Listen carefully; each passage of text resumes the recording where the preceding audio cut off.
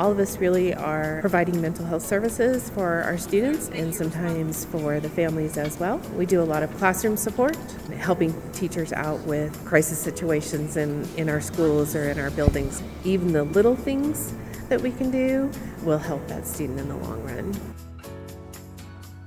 It's just able to identify behaviors, and so kiddos maybe not be misunderstood for their behaviors, whether it's they don't have the communication or they don't have the way to tell how they're feeling and that's still in development, or they're just not doing it appropriately. Then I can help provide support for them to do that appropriately, or at least maybe so they're better understood why their behaviors are happening. I evaluate and work with students who have communication delays to the extent that it impacts their education.